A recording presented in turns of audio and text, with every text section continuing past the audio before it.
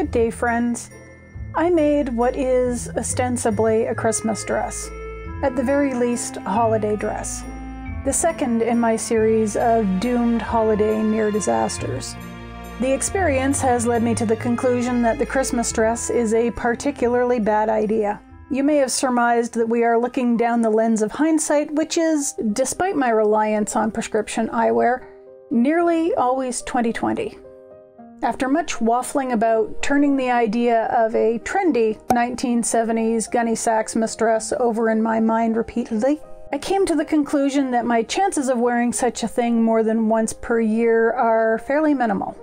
Plus, the cost of the seasonal quilting cotton required for such an effort, not to mention the trim and rickrack, would be outside my budget. How is it Rachel Maksy puts it? Oh yes, I'm a cheap-ass bitch.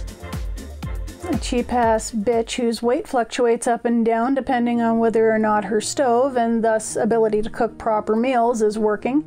Long story. I'm hoping to start doing weekly update videos to break up the tedium between big project reveals, so I'll regale you with that gripping tale some other time.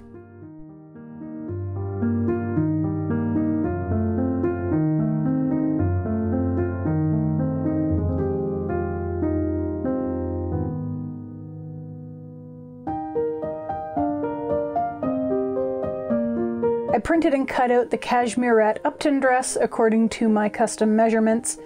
A few viewers have recommended Cashmerette, and the company is apparently owned and operated by a curvy lady, so I figured it was a safer bet than trying one of McCall's newer plus-size experiments. The Upton Dress appealed to me immediately because the picture on the website featured a distinctly retro look.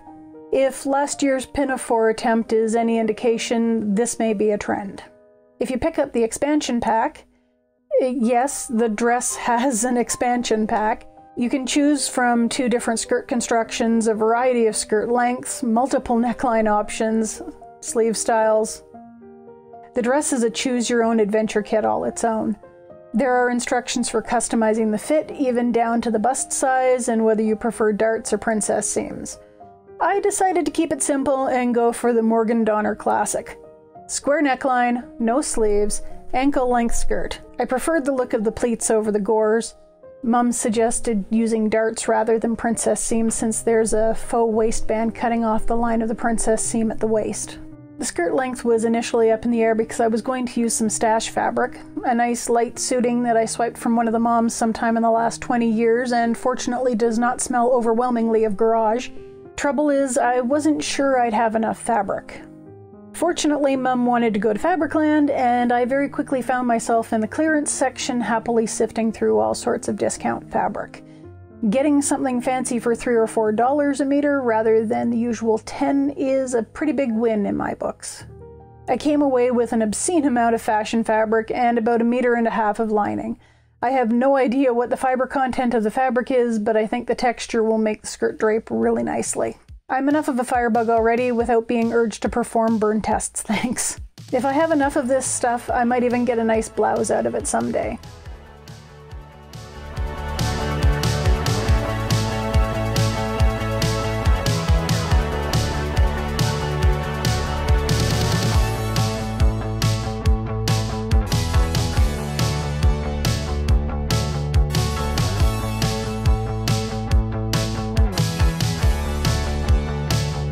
I started with the lining. Confession time, I messed this up and had to cut a second bodice lining. But that's okay. I'm fully aware of my many sewing limitations. This is why I bought extra lining fabric in case my first try turned out to be a mock-up.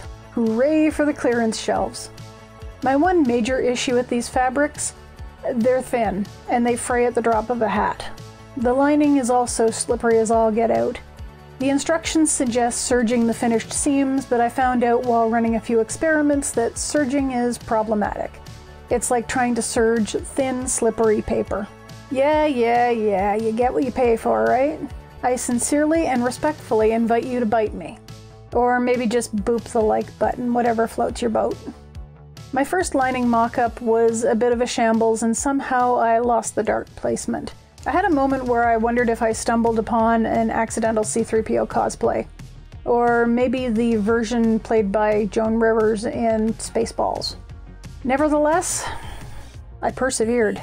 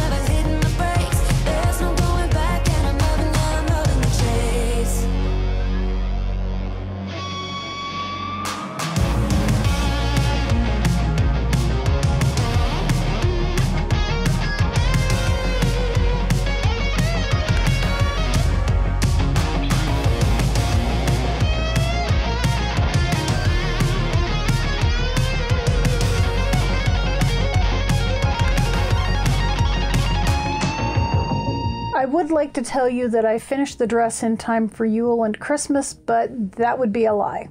When I realized I was sewing the horsehair trim into the hem on the literal wrong side of the skirt, I had to put it up.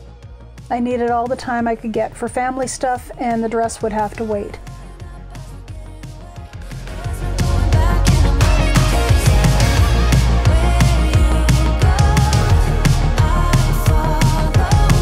Besides, my sister-in-law and I had been volunteered as tribute for much of the cooking on Christmas Day. This probably would have been a much different video if the dress was being enthusiastically modeled after long car rides in -30 weather and possible stains from cooking.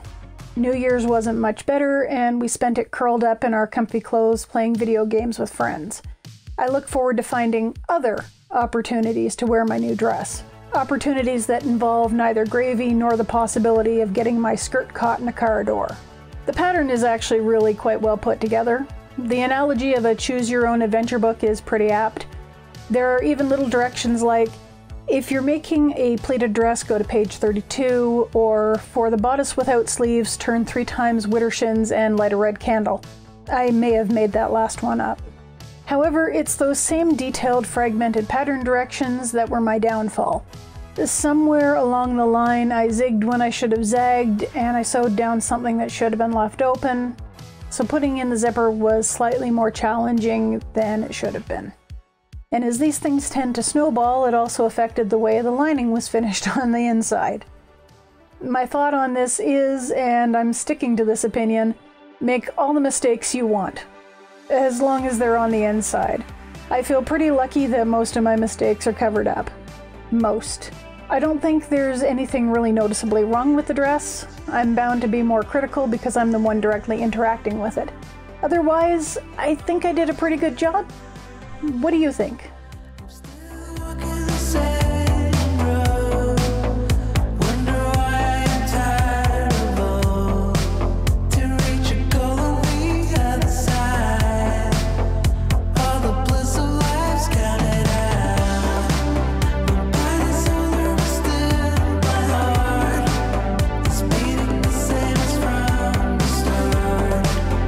Nothing else.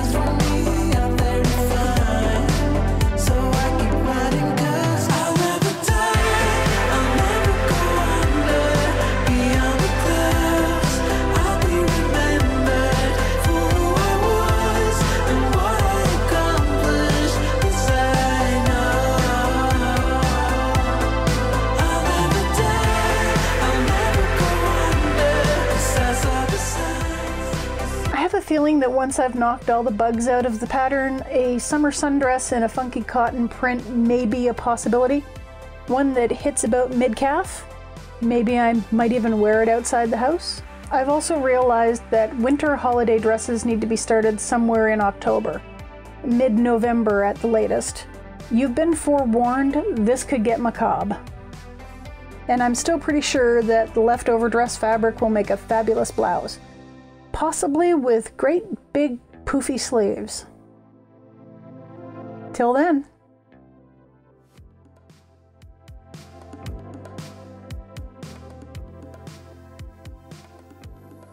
This falls under the tangentially related errata that you folks who stick around to the end get to enjoy.